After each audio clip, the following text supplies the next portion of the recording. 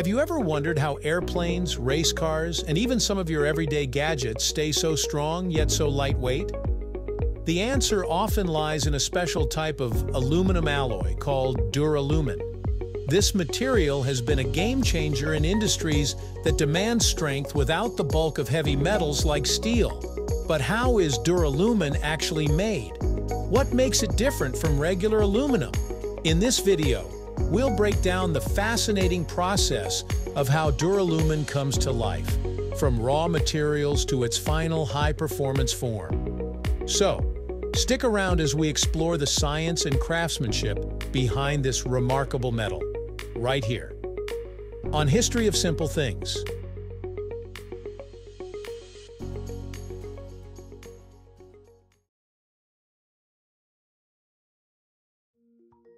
Duralumin is an aluminum alloy that combines aluminum with small amounts of copper, magnesium, and manganese.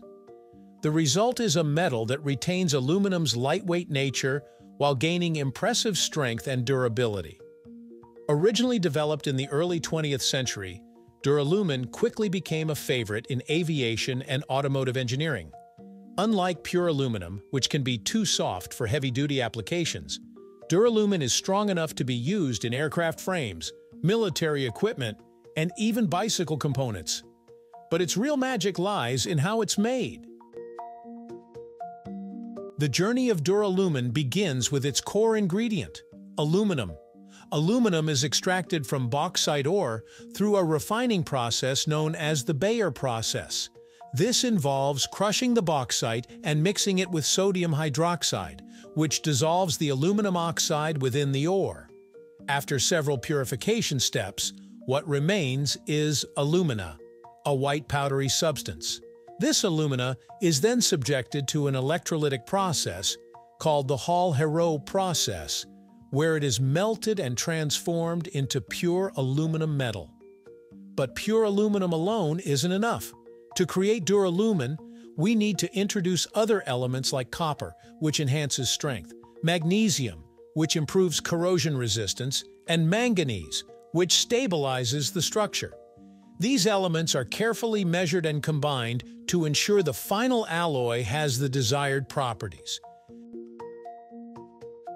Once the raw materials are gathered, they go into a furnace where the aluminum is melted at temperatures exceeding 660 degrees Celsius, 1,220 degrees Fahrenheit. The additional metals, copper, magnesium, and manganese, are then added in precise amounts to achieve the correct composition. This process is highly controlled because even slight variations can affect the alloy's performance. During melting, impurities in the metal rise to the surface as slag, which is skimmed off to ensure a pure and high-quality alloy. The molten mixture is then thoroughly stirred to distribute the added elements evenly throughout the aluminum base. This step is crucial because an uneven mixture could create weak spots in the final product. Once the alloy is properly mixed, it's time to shape it into a more usable form. The molten duralumin is poured into molds to form large ingots or slabs. These are then cooled and solidified, usually with the help of water or air cooling techniques. The cooling process must be carefully controlled to prevent defects like cracks or air bubbles. Once solid, the ingots go through a series of rolling and shaping processes to turn them into sheets, rods, or other desired forms. At this stage, the duralumin is still relatively soft and not yet at its full strength. This is where heat treatment comes into play. One of the most critical steps in making duralumin is heat treatment. This process involves heating the metal to a high temperature, typically around 500 degrees Celsius, 930 degrees Fahrenheit, and then rapidly cooling it, a process known as quenching. This sudden cooling locks the alloy structure in place, making it much stronger. However, the metal is still not at its peak performance yet. To further enhance its properties, duralumin undergoes an aging process. This can be either natural aging, where the metal is left at room temperature for several days, or artificial aging, where it is heated to a moderate temperature for a few hours. This step allows the alloy's internal structure to settle, further increasing its strength and durability. After heat treatment, the duralumin is now ready to be shaped into its final form. This can involve rolling, cutting, or machining the material into specific components depending on its intended use. Whether it's being turned into aircraft parts, bicycle frames, or automobile components, precision is key to ensuring that the final product meets quality and safety standards. Machining duralumin requires special tools because, despite its increased strength, it remains softer than steel.